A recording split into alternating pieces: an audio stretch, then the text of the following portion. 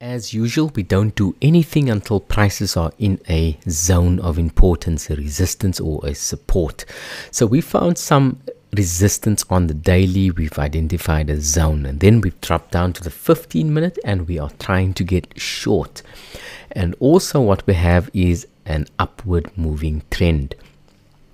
For this sort of entry, we need to look for the most recent pivot and who has actually put in the new high here. So it's this group of traders here. So let's identify that area. So these are the guys that needs to be taken out here. These buyers in this area. So as soon as prices comes down there and breaks and closes below that area. So there we have a break and a close. So now we can start watching for a pullback. Any sort of pullback is fine here, even that one. But let's see what happens. There we go. This is a much better pullback, especially when we have it at least touching this moving average here, the 36 moving average. So what we have so far is a break and a close of this very important area here.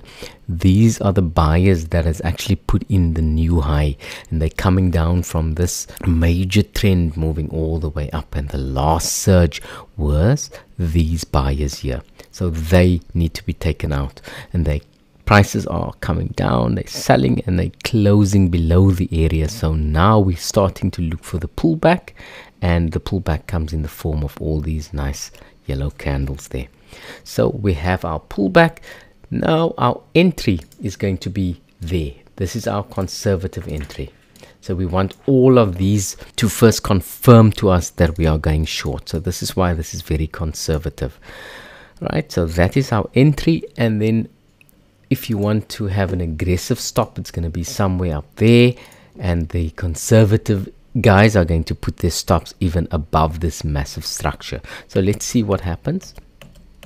So we are not triggered in our short yet.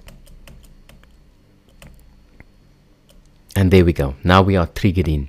So from this point, we can even start moving and trailing our stop losses below the 36. But this is how it looks. We are entered in on the trade now. So there we go. So we have a nice little short trade there, a profit at the 633. All depends on how you manage these guys. So this is our conservative entry, going short.